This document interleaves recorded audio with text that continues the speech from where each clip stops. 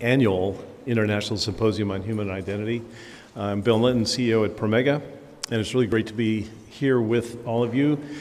And for many of us, after so many years in person, it's really great to have this collection together. And last night, what a unique opportunity we had to be at that reception celebrating Halloween, and how many of you showed up in so many creative and artful ways. We're going to see just what you looked like last night.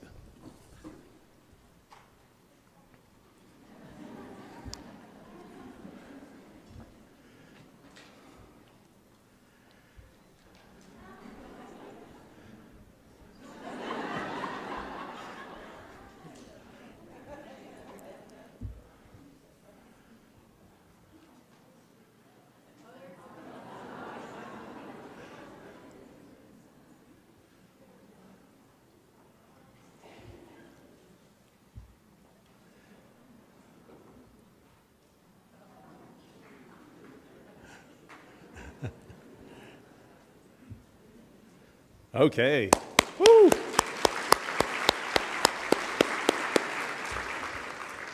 Sort of creative, a bit outrageous, but a lot of fun. So thanks for showing up last night like you did.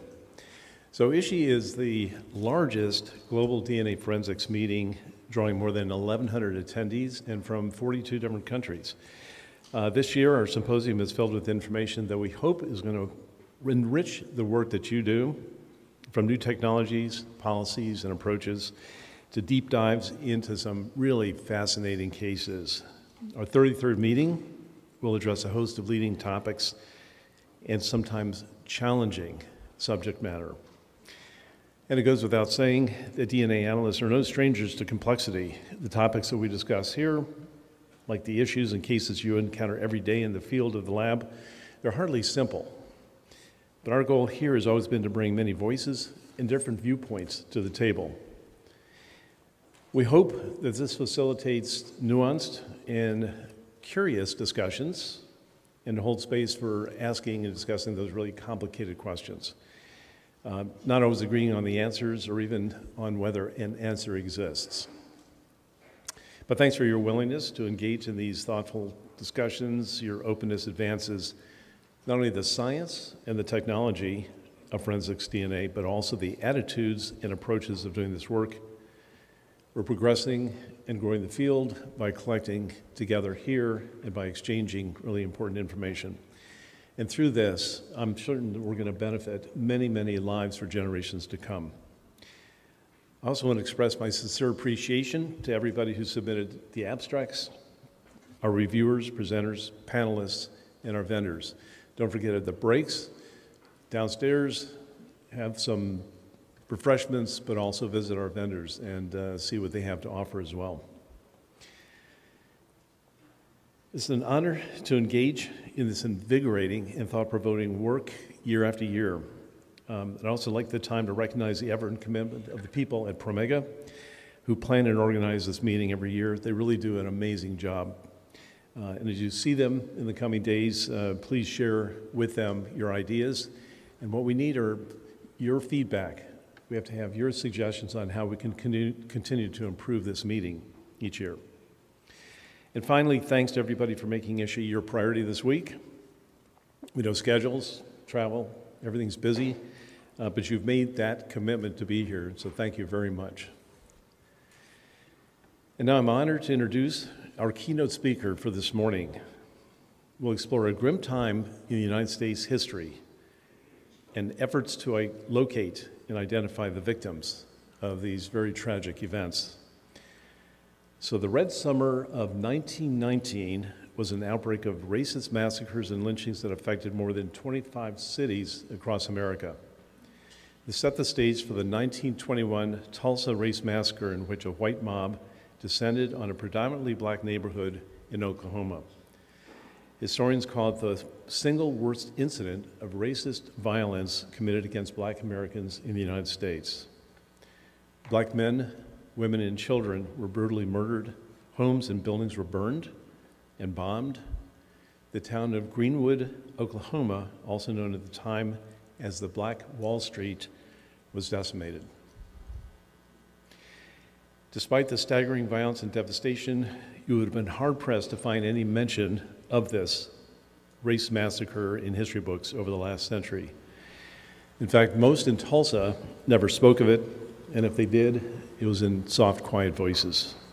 Survivors kept secrets just to remain alive and to hopefully assure the violence wouldn't happen again, leaving evidence hidden and crucial stories untold for decades. Today, many are undertaking the challenging and painful work of uncovering these stories through a number of diverse methods. You're here for some of these people here this morning, starting with our keynote speaker, DeNeen Brown. DeNeen was born in Oklahoma and has been a reporter at the Washington Post for more than 35 years.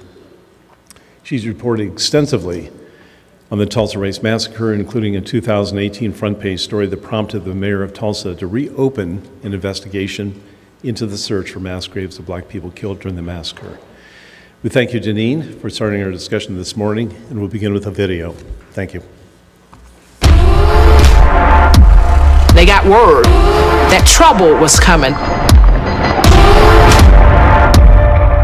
The white folks are killing the colored. Barbaric violence was committed against black people across this country. Kerosene was dropped from an airplane. Why did nobody ever teach us this? Because they didn't want you to know. When it was an opportunity to wipe out a community, they took it. I cannot imagine that there are mass graves somewhere in our community and we didn't try to find them. They're buried somewhere, and the question is where? We have encountered human remains. It was like they had found people who had been disappeared by history. The earth had unleashed the truth. We view this as a murder investigation. I'm gonna raise my voice. Some people say that city officials orchestrated a cover-up.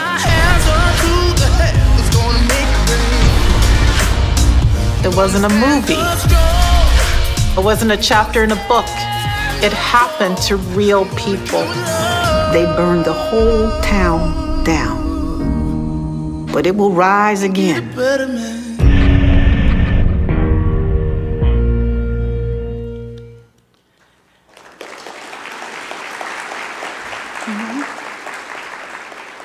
Thank you. Thank you so much. Thanks for that wonderful introduction.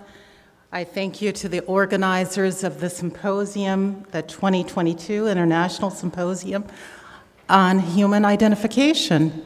Thank you, Bill. Thank you, Karen. Thank you, Carol. Thank you to Kevin Ross, a true descendant of that massacre who is here, with whom you'll speak later. I want to thank you to the audience for the work that you do. Thank you. Thank you. I appreciate you and I see you. I thank you for your excellence. Just want to take a minute to acknowledge that we're standing here on land of the Piscataway tribal nation. I want to affirm the need to share that history of the rightful past, present, and future inhabitants of this land. Truth and acknowledgement are critical in building mutual respect and connection across all barriers of heritage. So we acknowledge the truth that is often buried. We are here on the ancestral lands of the Piscataway people who are the ancestral stewards of this land. It is the historical responsibility of First Nations to advocate for the four-legged, the winged, those that crawl, and those that swim. They remind us that clean air and pristine waterways are essential to all life, so we acknowledge them.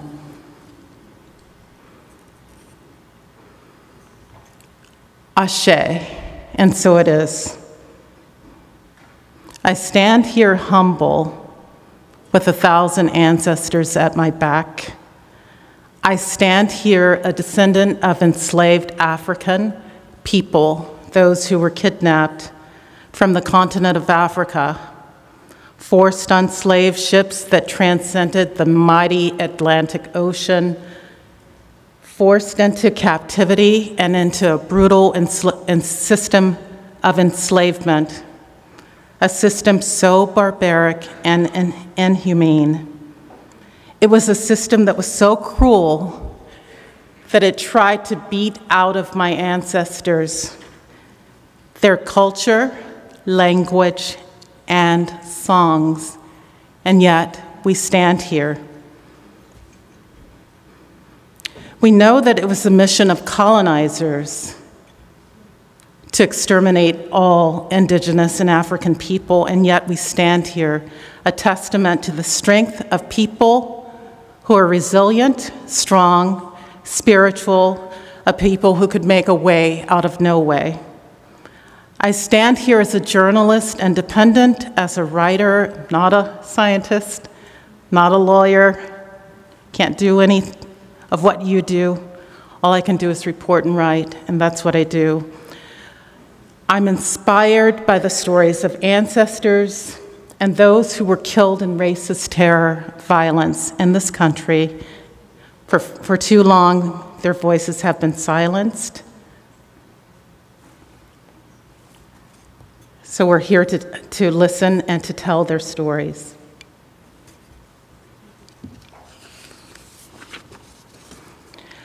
Have you ever wondered why they kept these stories of racist terror, lynchings, and massacres a secret? Why were these events literally whitewashed out of history books and out of textbooks? For the next few minutes, I want to share with you some of those stories they did not want you to know. As we listen to the stories of survivors and those who witnessed atrocities, let's think about what we can do, what we all can do to help uncover those lost in racist terror lynchings and massacres in this country.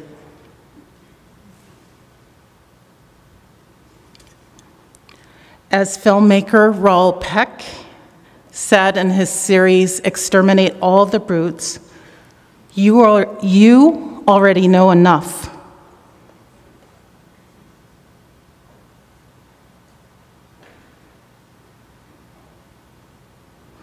What is missing is the courage to understand and to take action. Very much like Peck, it has been my mission in my reporting to tell the stories, to address the historical racism that lurks in corners of society. It is important to blast and deconstruct the false histories. It's important to establish the stories of racist terror.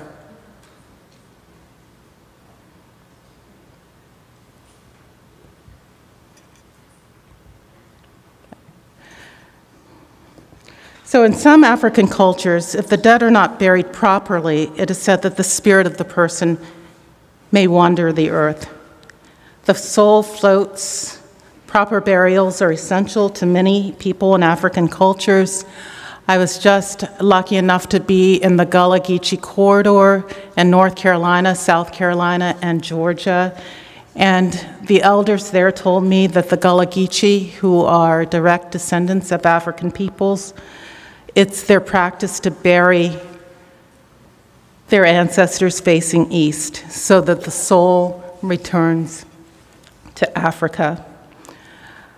I just want to want us to think this morning about how important it is that those people who were lost in racist terror lynchings and massacres be buried properly.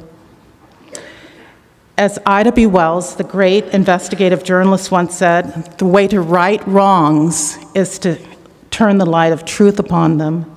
Let's together turn the light of truth on this history. So the title for this keynote is Pursue the Truth, Dig for the Truth, Uncover the Truth, and Stand in the Truth. As a journalist, it's been my duty to be relentless in my quest for truth. I learned this as a young reporter in the Washington Post newsroom. I was a summer intern who was hired by Ben Bradley, the editor of Watergate fame. At the end of that summer internship, I walked into Bradley's office where he offered me a job. Actually, I said, I'm so happy I think I'll cry, but I was thrilled that I would work and learn with the best in the business. I spent the next 35 years as an editor and reporter at the Washington Post newsroom, and each day I would walk by a sign in the lobby of the Washington Post, and it would remind us journalists what our mission was. That sign said, we should afflict the comfortable and comfort the afflicted. So this morning, I'd like us together to think about that mission. I believe it can be expanded to other professions. What can we do, what can you do in your profession to afflict the comfortable and comfort the afflicted? Perhaps by going about the work of uncovering the truth of racist terror in this country, scientists too can afflict the comfortable. Again, for too long, these stories, no, not just stories, but events involving real people, real men, women, and children, Black and Indigenous people in this country and indeed around the world, have been killed en masse in racist terror violence.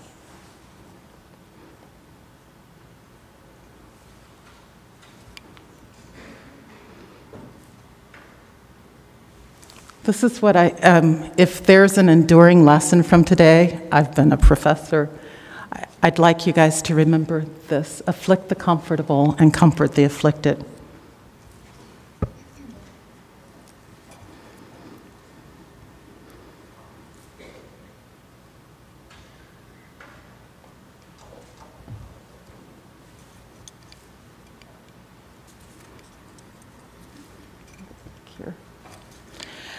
I want to hear, let's hear from some of the witnesses directly what happened. It may make us uncomfortable, but we must know what they endured in order to know what we must do next. Some people ask me, doesn't this reporting impact you? No, I often say, because nothing I endure in my reporting can be as bad as what my ancestors endured in racist terror, violence, and terror. The ancestors want us to tell their stories. So Bill said in the introduction that I was born in Oklahoma. People often ask me how I got started reporting on the Tulsa Race Massacre, and it's true, I was born in Oklahoma. My father is a descendant of Creek freedmen. My paternal grandmother was born in Boley, Oklahoma, which is a small, all-Black town not far from Tulsa. Many of you may know that during the massacre, many Black people fled from Greenwood to surrounding all-Black towns. My paternal great-grandmother lived in Tulsa, although I did not know her. I don't remember when and where I first heard about the massacre, but when I lived in Tulsa as a teenager, the place was heavy, and it struck me as haunted, as though the very ground had a story to tell. It was in 2018 that I started thinking more deeply about racist terror in this country.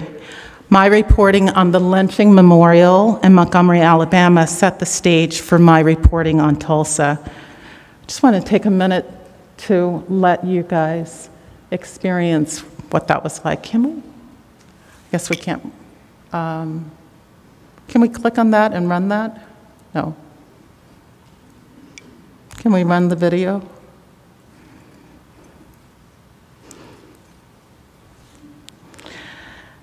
So this is the lynching memorial in Montgomery, Alabama. I wanted you guys to be able to experience it, but you can click on that link later.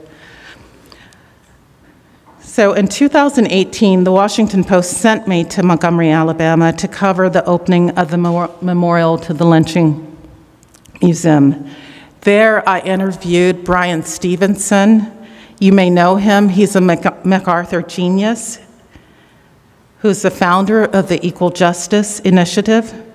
Stevenson worked to build the National Memorial for Peace and Justice, here it is, It's often called the Lynching Memorial, and it's the country's first memorial dedicated to the legacy of enslaved Black people terrorized by racist terror lynchings.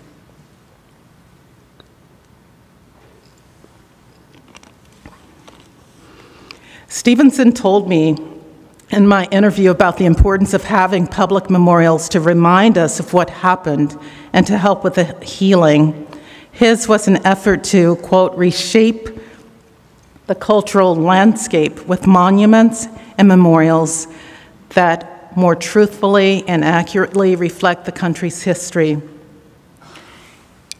It was in Montgomery, Alabama, that I personally came face to face in a physical way with the horror of this racist terror in the past. Let me paint a picture for you. The memorial stands on a grassy mound. The memorial sits on 6 acres of land and is designed with art and sculptures that reflect the history of racist terror.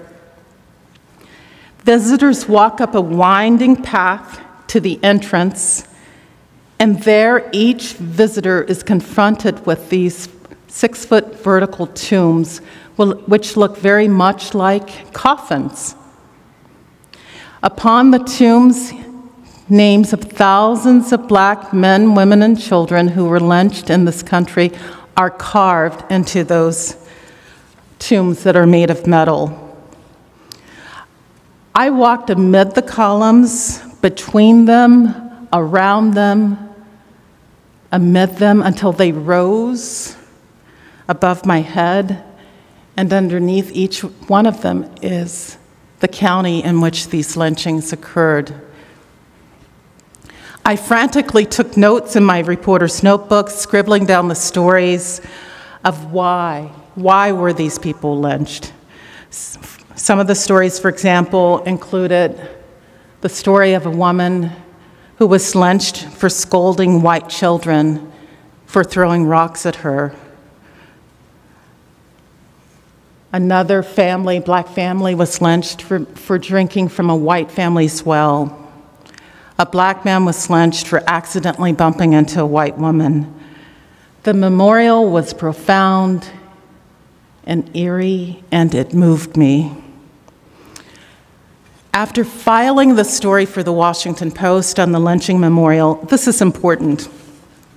I flew from Montgomery, Alabama to Washington, and then to Lawrence, Kansas, and then hit the highway driving through the Flint Hills of Kansas to visit my family, and then hit the highway again, taking that Cimarron Turnpike across Tornado Alley to Tulsa, where I was to visit my father. Now I'm a daddy's girl. I asked my father whether we could have lunch on Black Wall Street. And there we were having lunch at Wanda's Cafe, a soul food cafe on Greenwood Avenue. I looked around and I noticed that there was a minor league baseball stadium.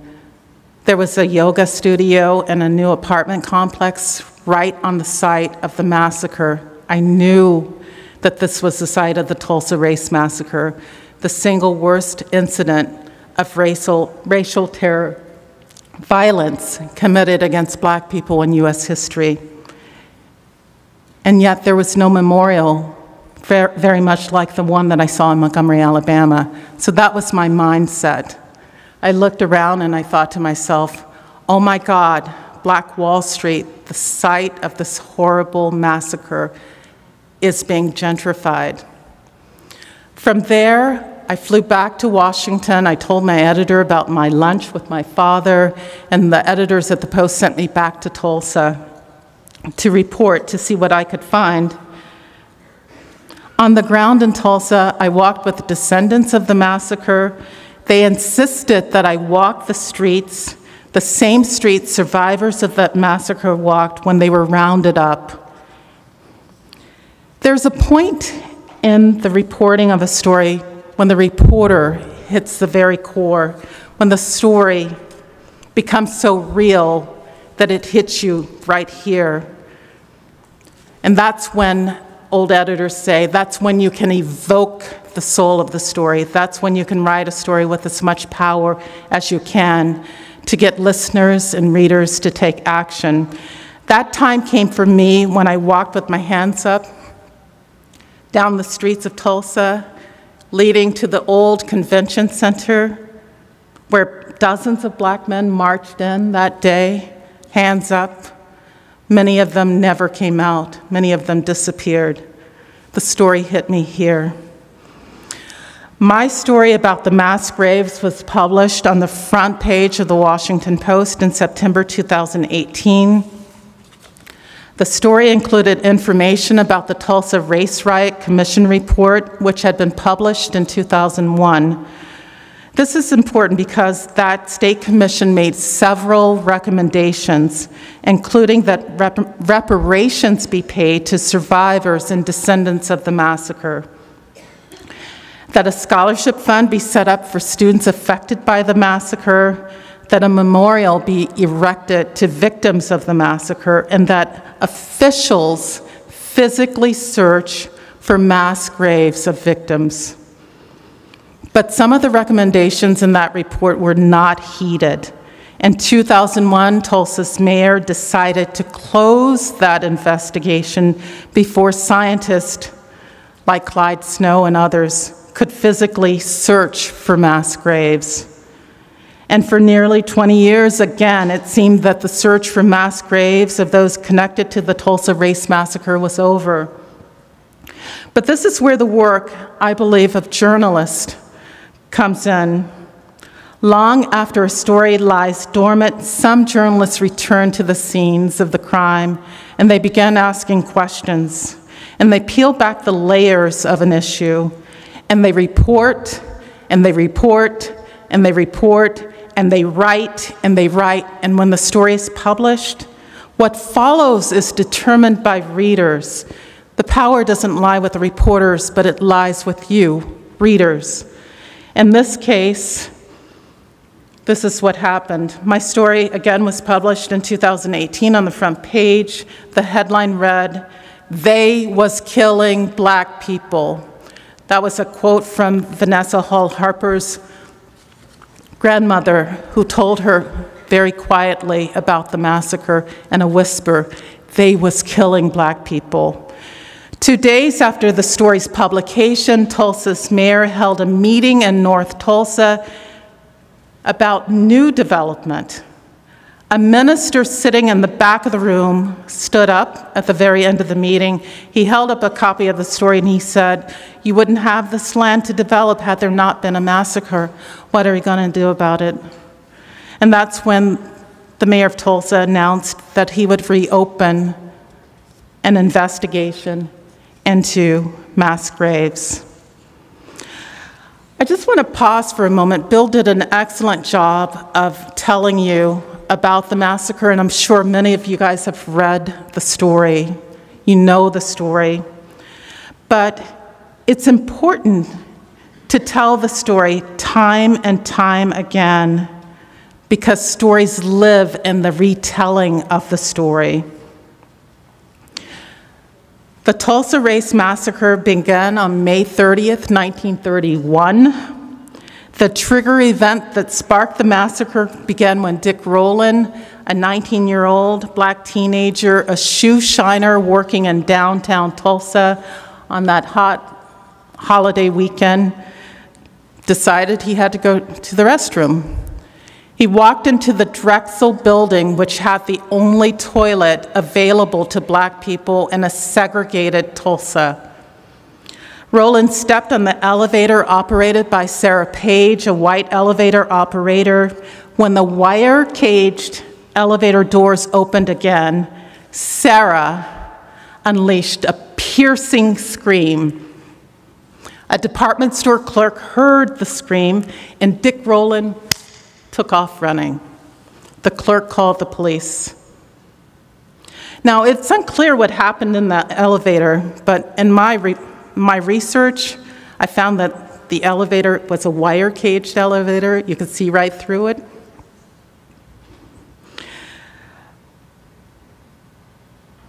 The Oklahoma Historical Society reported that the most common explanation was that Rowland stepped on Page's foot, causing her to shriek. Now, some black people in Tulsa, some relatives of Dick Rowland said the two were in love. A cousin of Dick Rowland would later say that Dick and Sarah not only knew each other before he stepped on the elevator, but they were planning to get married and defy Oklahoma's ban on interracial marriage. Whatever caused her to scream on that elevator, it was a shriek that would set off the worst single racist terror attack against black people in US history. The next day, the Tulsa Tribune newspaper ran a headline that said, quote, let's see whether I can get to that. Nabbed Negro for attacking girl in an elevator. The report was false, the report was sensational. Prosecutors would later drop all charges and Dick Rowland would be exonerated. But it was too late. The lie had been published, the flame of racial hatred had been lit, the fury of the white mob in Tulsa had been unleashed. Historians say that headline was a whistle call to the Klan that had amassed in Oklahoma during that Jim Crow period, which some historians call the Great Nadir, an especially dangerous time in this country for black people. Hours after the headline was printed, a mob of hundreds of white people marched to downtown Tulsa and swarmed outside the courthouse where Dick Rowland had been detained. At the same time, a group of black men living in Greenwood, that prosperous all-black community, many of them World War I veterans, they knew how to fight, they too marched to the courthouse. They wanted to prevent a lynching. Now, lynching was real at this time in the country. It was a very real possibility. It was a tool of racial terror that was frequently used in the late 1800s and 1900s. It was a reality for any black child, black man, black boy, black woman, especially those accused of assaulting a white woman. In the crowd, a white man confronted one of those veterans. Now, these veterans had gone off to fight in the Great World War I to defend democracy and had returned home expecting that they would be treated as equals. They knew how to fight. A white man confronted a black veteran in the crowd and said, "What are you going to do with that gun N-word?" And the black veteran said, "I'm going to use it if I have to." A struggle erupted. The gun went off, and historians say all hell broke loose. Hundreds of white people marched on Greenwood in a murderous rage. City officials deputized members of the white mob, that is documented. The white mob set fire to hundreds of black-owned businesses and homes in a district that was once so prosperous, Booker T. Washington called it Negro Wall Street. They tried to kill all the black folks they could see. George Monroe, a survivor of the massacre, recalled later in the documentary The Night Tulsa Burned. A massacre survivor, Olivia Hooker, later called the massacre the catastrophe. Olivia was only 6 when she witnessed the mob marching on Greenwood. Her mother hid her and her siblings under a dining room table as their home was being ransacked. We could see what they were doing. Dr. Hooker told me during an interview before she died at the age of 103. They took everything they thought was valuable. They smashed everything they couldn't take. Tulsa became the first US city, according to historians, bombed from the air. Don Ross, then the state representative in Tulsa, who led the Tulsa Race Riot Commission, wrote that Black people tried to defend Greenwood, but then, he said, the airplanes came dropping bombs. All the Black community was burned to the ground and 300 Black people dead.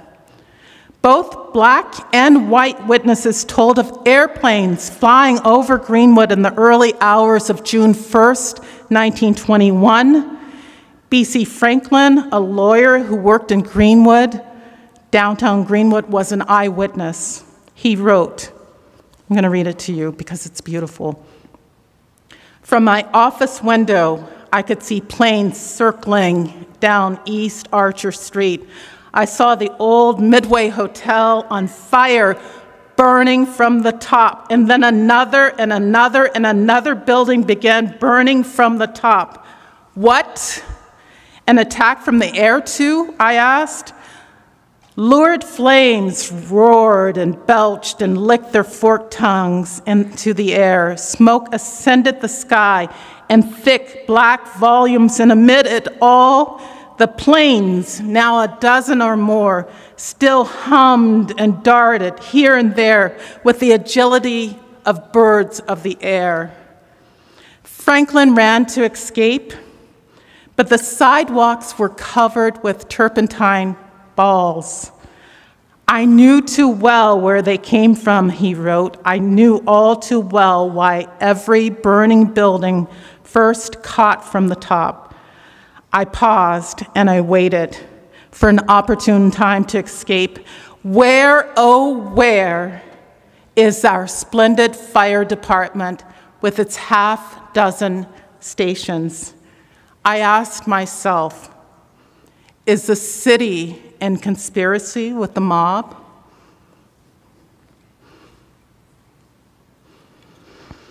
Each act committed by the white mob seemed to grow in brutality. The mob was ruthless, cold-blooded, and showing no mercy to babes or old people. Let's hear directly from some real people who witnessed these events. And remember, it is so important to hear these stories time and time again. These are the stories they did not want you to know. One massacre survivor recalled a mob killing a blind Black man in a wheelchair. These are his words. I was downtown with my friend when they killed that good old colored man that was blind. His body was attached at the hips with a small wooden platform with wheels. He scooted his body around by shoving and pushing with his hands covered with baseball catcher mitts.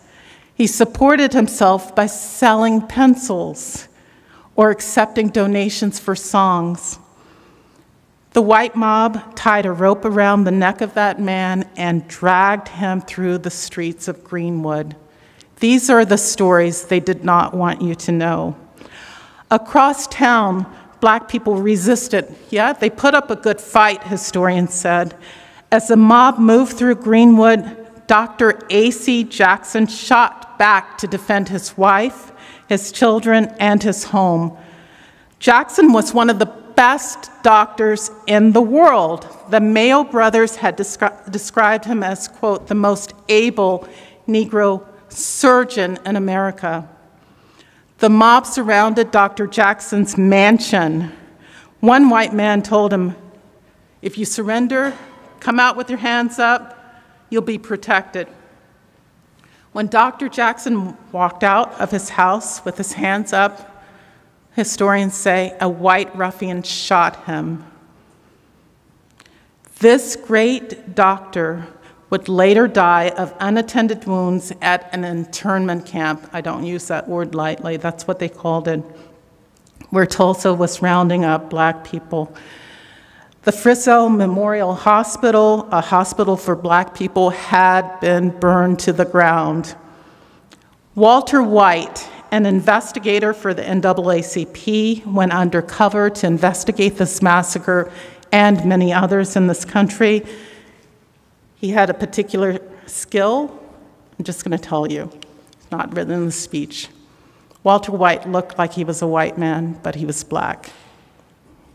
White people would talk to him. He investigated Elaine. He investigated Tulsa. This is what he wrote in 1921. Many stories of horror were told to me, not by colored people, but by white residents. One was that of an aged colored couple saying their evening prayers before retiring in their little home on Greenwood Avenue. A mob broke into their house, shot both of the old people in the backs of their head, pillaged their home, and then set it on fire. The mob moved methodically through Greenwood, setting fires house by house, block by block. They burned a dozen churches, 5 hotels, 31 restaurants, 4 drugstores, 8 doctor's offices, more than 24 grocery stores, and the Black Public Library. More than 1,000 homes were torched, the fires becoming so hot that nearby trees and outbuildings also burst into flames. The mob prevented city firefighters from putting out the fire. Millions of dollars of black wealth vanished that day. Some historians describe what happened in Greenwood as a massacre, a pogrom, or to use a more modern term, ethnic cleansing, according to the Tulsa Race Riot Commission. Survivors recalled that white people dumped black bodies into the Arkansas River or buried them in mass graves. In the aftermath, Greenwood smelled of death. The governor of Oklahoma called in the out-of-town National Guard units to keep peace because the local units had joined the mob's destruction. Rather than protecting Greenwood's residents, they detained them in internment camps at the city's convention hall, baseball park, and fairgrounds. While they had been detained, mobs looted their homes, stealing furs, pianos, music players, furniture, clothing, and disposed of the victims' bodies. One survivor recounted seeing bodies thrown in trucks. They were Negroes with their legs and arms sticking out through the slats. On the very top was a little boy, just about my age. He looked like he had been scared to death. Now, it's important to note here that the oral tradition of storytelling in African cultures is as credible as a document. For years, nearly 100 years, remember, survivors told these stories about mass graves. Descendants of the massacres say that it is essential to listen to them. Where are they buried? Where are the mass graves that survivors remembered? Nearly 100 years of silence followed the massacre. These are the stories they didn't want you to know.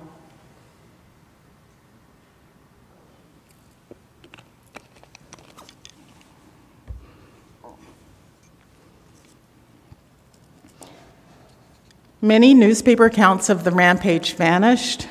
City officials called the massacre an embarrassment, and they tried to cover it up. They didn't want the world to know that this city, which advertised itself as the oil capital of the world, had endured a massacre. The massacre was left out of textbooks, even in Oklahoma. White people, many of whom had taken photos and created postcards of themselves standing over dead bodies of black people, went silent. And despite the evidence of these photos and postcards, no white person was ever arrested for attacking black people during the Tulsa Race Massacre. Black people often spoke quietly about what happened for fear such a massacre could occur again. My own aunt told me that as a child, she overheard adults in the kitchen of my grandmother's house whispering about the riot. That's what they called it then, the riot. In 2018, the city of Tulsa opened a new search for mass graves. And in October 2020, the city discovered a mass grave in Oak Lawn Cemetery. Last week, the city of Tulsa began another excavation, expanding its search. On Friday, just 4 days ago, scientists in Tulsa working in the mass grave, Kevin was there, found 12 more coffins. Kevin Ross, who's the chair of the Mass Graves Public Oversight Committee, told me that the coffins discovered on Friday were stacked one on top of the other, and possibly plain pine boxes. So I want you to know that Tulsa is but one city looking for mass graves. Historians have told me that more than 30 racist terror massacres were committed against Black Americans in the last 100 years. Before we close, I just want to briefly give you an overview of other massacres, because this expands our knowledge and you'll know how much work there is out there to do. Massacres occurred in Colfax, Louisiana in 1873, Wilmington, North Carolina in 1898, East St. Louis, Illinois, 1970, Orange County, Florida, Ocoee Massacre in 1920, Rosewood, Florida in 1923, and then the Red Summer of 1919. Let me tell you a bit about the Red Summer because it's important. I argue that it set the stage for Tulsa because the patterns were the same. During that period of history known as the Red Summer, at least 97 lynchings were recorded, thousands of Black people were killed. Red Summer saw massacres in at least 26 cities, including Washington, D.C., not far from here, Chicago, Omaha, Elaine, Arkansas, Charleston, South Carolina, Columbia, Tennessee, and Houston, Texas. The term Red Summer was coined by James Weldon Johnson, the great author and composer who wrote the Negro National Anthem. Red Summer describes all the blood spilled in the deadliest series of white invasions on Black homes and neighborhoods since Reconstruction. For background, you should know that Red Summer coincided with the resurgence of the Ku Klux Klan and the Great Migration and exodus of Black people fleeing racist terror violence and brutal Jim Crow laws in the South. Now, I would be remiss if I didn't take just a few minutes to tell you about Elaine, Arkansas. Historians say it was one of the worst massacres. It may rival Tulsa. It may have been worse in body count than Tulsa. Historians say that perhaps as many as 800 Black people were killed in and around Elaine. And what makes it different from Tulsa is Elaine is a rural area of cotton fields, so the mob had to march for miles to hunt Black people. Then Arkansas Governor Charles Brough himself got in his car in Little Rock and drove about 2 hours to Elaine. There are photos of him standing in front of his car with a gun. A historian told me that that governor may have been the only governor in U.S. history to hunt Black people. It was said that the Black people hid in swamps in and around Elaine, very much like they did in Tulsa. Some of them saw soldiers walking toward them, and they came out of their hiding place, their hands up. And witnesses said that the soldiers fired on these Black Americans. There's a mound in Arkansas which survivors there believe may be a mass grave. We've got to find them. No, you've got to find them. I'll write about it. In closing, I just want to give you a few statistics. According to the Equal Justice Initiative, more than 6,500 Black people, Black men, women, and children were victims of racist terror, lynchings, and massacres in this country from 1865 to about 1950. Some historians called racist terror lynchings and massacres genocide. That genocide creates what scientists have called generational trauma. Generational trauma of racist terror lynching lingers It's passed from generation to generation. The racist terror causes psychological wounds of survivors and witnesses and their children. I often say, you may not know why grandmama was sad, or granddaddy was sad, maybe he, she. They saw lynching in their childhood. My grandmother was part of the Great Migration from Mississippi to Chicago, and I used to ask her all the time, Grandmama, tell me about what it was like growing up in Mississippi. And she would say, leave that there, child. I don't want to talk about it. My mother today still won't talk about growing up in Mississippi. So that generational trauma lingers. It's up to us, it's up to you to help heal those wounds. Part of that truth is finding the mass graves and giving those buried there proper burials. Otherwise, as the elders say, the souls will continue to wander. People whose ancestors were impacted by massacres still call me.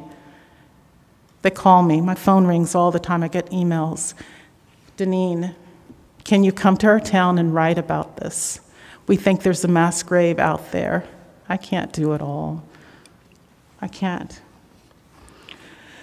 Descendants tell me they search the grounds of these massacre sites wondering, where, oh, where might my ancestors be? Where are they? Where are they? The pain is etched in their faces in Elaine, East St. Louis, in Tulsa, Rosewood, and indeed across the country. Please help find them. Give them proper burials. The challenge to us all is to continue to pursue the truth. Asante, Sana, thank you. Peace. Namaste.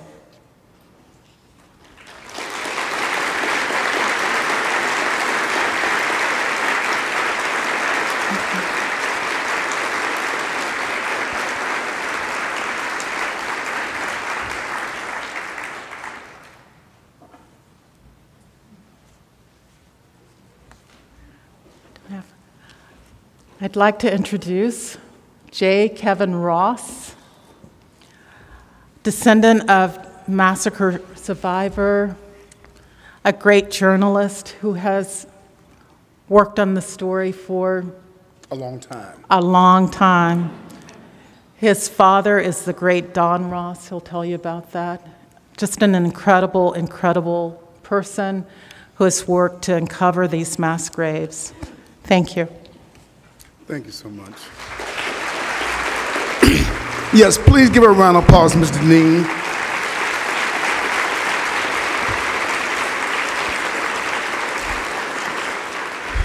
At first, I was going to be very, very nervous. It's the first time to speak to so many at one time. But in my real job, I'm a third grade teacher. And those kids can be very brutal, so I'm not scared of y'all. I sing greetings from the great state of Oklahoma. From my village called Tulsa, better known as T-Town, I'd like to also let you know that I speak on behalf of my family who represent my village of T-Town, includes my father, State Representative Don Ross, which I will talk about more. But I also like to give acknowledgement for those members of the PLC who, along with us, have been working on this venture of the mass graves and uncovering the truth. I also make special announcement, not announcement, but recognition to our mayor, G.T. Bynum, who in 100 years of mayors in the city of Tulsa, he is the only one that is dealing with the mass graves issue, a pain in our community for over 100 years. He has applied city funds and resources and have continued support during his time in office. So please give him a round of applause. Thank you.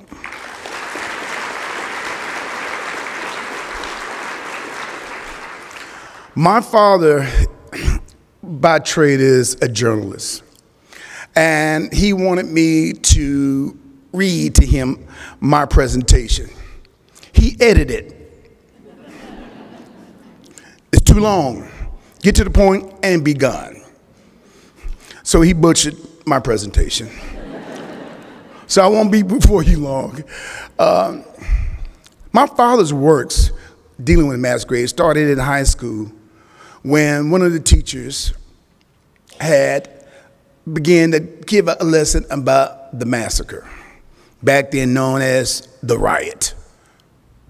In that, his first hearing of it, he definitely came out and said to the teacher, that is a lie. That did not happen. I never heard of that.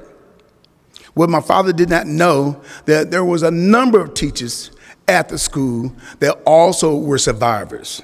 And they put him in one room and they began to give him a personal lesson of those ill-fated days in 1921. As he left the service, and some years later after my birth, my father began to write for the Oklahoma Eagle newspaper, a black publication in Tulsa, Oklahoma. In 1968, he wrote the North Tulsa History, where he brought up the first accounts of the massacre. Both white and black folks did not like the fact that he brought up that issue. But he continued on. In 1971, he wrote and produced a magazine called the Oklahoma Impact Magazine. That magazine is located now in the home of the Smithsonian right here in Tulsa, Oklahoma. In there marked the 50th anniversary of the massacre in 1971. All those pictures and those stories were located in. I'm perhaps one of few children that knew about the riot because I had the magazine. That same magazine, I would go door to door in our neighborhood. We were one of the first blacks in the neighborhood, which was basically my first taste of racism. I went to the elementary school for the first time, holding my mom's hand, and I walked through those big giant doors from the perspective of a child, a kindergartner. And I saw a white kid who too was holding his mother's hand. And he yelled out and said, "Ma, look, there go one of those chocolate kids." I said, Ma, where's that chocolate kid? I want to see him too. My mother angered, that boy's mother embarrassed, and she shrugged my hand and said, "Come on here. He's talking about you." And I remember as if it was yesterday. And I look at my hand. I'm not chocolate. My first taste of racism. And that was like shortly before they burned our car while we slept in our home. Not knowing what happened outside, and the neighbors tried to wake us. We all sound sleepers, even me, even today. And we awakened with our car destroyed. Our neighbors feel that we were dead. My next experience of racism. Decade later, and thanks to social media, my friend from kindergarten that we became good friends, and I asked him not too long ago, "Why did you call me a chocolate kid?" And he stated, "Well, in my family, we stayed with my grandparents, and they are very racist. They're very racist. And my mother said, we don't have to call people by their names like that so badly like that. So if you want to talk about somebody by their skin color, let's use ice cream. They're chocolate, you're vanilla. And then you see somebody else, you go by that. So we had butterscotch and strawberry, all the flavors. I said, okay, I like that. Okay, so we had a good time talking, and he has since passed away. My father's journey, as he continued on as a journalist, working for the Post-Tribune newspaper in Gary, Indiana. He will return home in the late 70s, just in time where the Greenwood era was beginning to rebuild. He would later on become in the legislature, where he took that same lesson that he received in 1959 from his high school teachers and brought it to the legislature, where he authored the bill that created the Tulsa Race Riot Commission to study the Tulsa Race Riot of 1921. And in that, where I enter, I interviewed the testimonies of those riot survivors who were 5, 7, 10, 19 years of age at the time of the riot, and they told those stories. Very impactful. Then, after the testimonies were finished, I began to work with Dr. Scott Ellsworth, the author of Death in the Promised Land, and another researcher, the late Dick Warner, as we, at that time, began to do the work of looking for the dead. In 1999, when we were about to open up Oaklawn, we were all excited to finally get to the truth. And at the last minute, as Ms. DeNeen had said early on, the last minute, the city refused to open up the graves. And the commission stated, well, we will be back. When the commission report was delivered in 2001 to Governor Frank Keating, no other effort to search for the mass graves occurred until now, over 20 years. I'm so proud to be a part of this group of people, because it's going to help me put to rest something that not only that I endure as a descendant and my family members, but other people in my city who have similar feelings. And looking back in time of an era that was not kind. Today, I look back on my inheritance every day. My great-grandfather was Isaac Evitt. He was the owner of the Zulu Lounge. Today, a baseball park and a freeway sits upon my inheritance. Who's to say that wasn't going to be Kevin's Zulu Lounge today? Right? I continued on, even though the mass graves investigation section of the Tulsa Race Riot Commission did not fulfill their promise. I continue to do research and finding more information. A lot of this has been played over and over again. And the film that was being played, and I would like that to be played over and over again, and at times I will point things out to you. That is an area was highly suspected of where the riot dead was buried. Every day I will go out there and take pictures of it. And this is also an area where development of a housing district was being created. And it's been said that some of those houses, those were also the home of those who were buried there in this forgotten cemetery. I was confronted by one of the owners of that development and asked me, why are you here? And I'm gonna take you this journey and I'm gonna be gone. I said that my great-great-grandmother told me that her people were buried on the south side of this creek. And he told me there's no documentation that ever said that there was ever a cemetery. Well, that part I was kind of making up. This part, I wasn't. And I said, I don't know about that. My grandmother said her people were buried here. And he said, what were their names? And I said, Van. He said, well, back in the clearing over here in the Greenbelt, there's a small grave, but there's no names on them. I said, great. Take me there so I can take my picture, because I was working on a story. As you see, it was called South Tulsa Tales from the Crypt. He stated that there are no names on it, but we preserve the area. Well, I went inside there.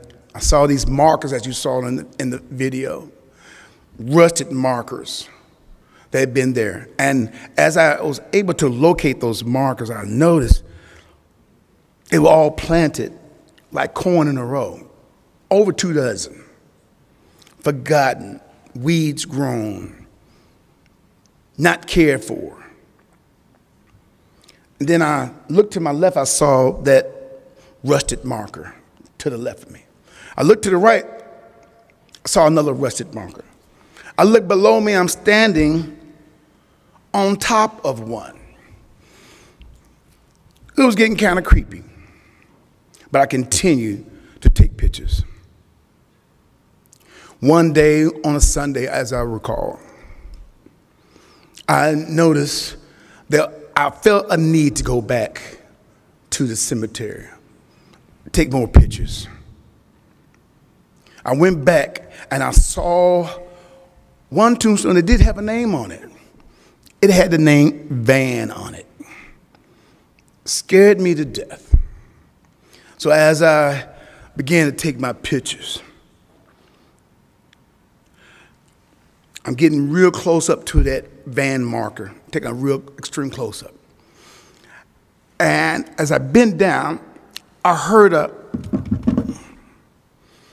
strange noise from the side of me, from the left side of me. I know I'm by myself. It's a Sunday. There's no workers there. As I went back to focus on that same picture, to the right of me, still not seeing anything, but I hear the noise.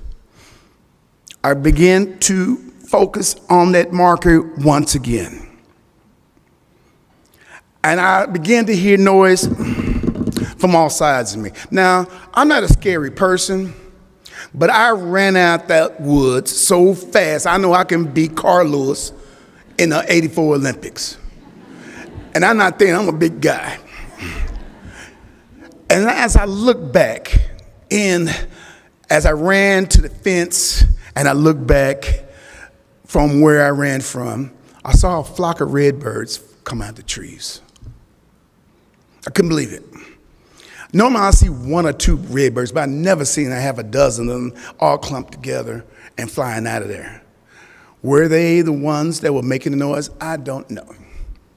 Rod survivor, Venice Sims Dunn, she called me after my number of articles, like the one Skeletal Remains Found, part of my series at that time, South Tulsa Tales from the Crypt.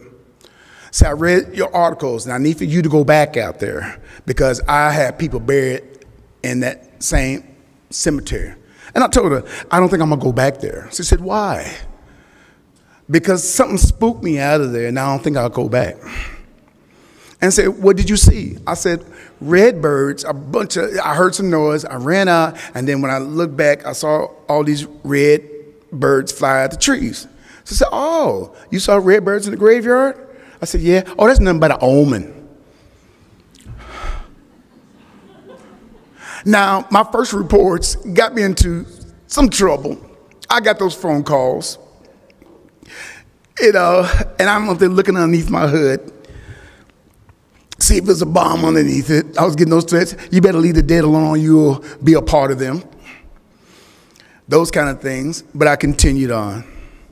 And so I said, after all these threats and all I'm getting, now I have a omen chasing me. I said, no, baby, that is a good omen.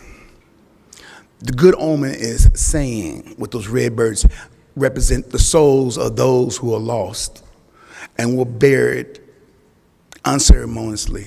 And it's up to you to go tell somebody. I said, okay, but what if I don't? She replied, you'll be getting another visit. The next day I call a press conference. And as I close, I want to say thank you for me to be a part of this great symposium. International, I found out. I'm glad I talked to some of you all last night from law enforcement and others. I'm glad I talked to some folks this morning and helped tell my story. And I'd like to welcome you all to be a part of my village in Tulsa, Oklahoma. And I end on this as I teach my third graders this poem. And I think it best represents this fine group of people. And that is, we the willing, led by the unknowing, are doing the impossible for the ungrateful. We have done so much for so long with so little. We're now qualified to do everything with nothing. And then exactly, I believe that you folks, knowing the difficulties of trying to bring truth to light that's been hidden. And I thank you.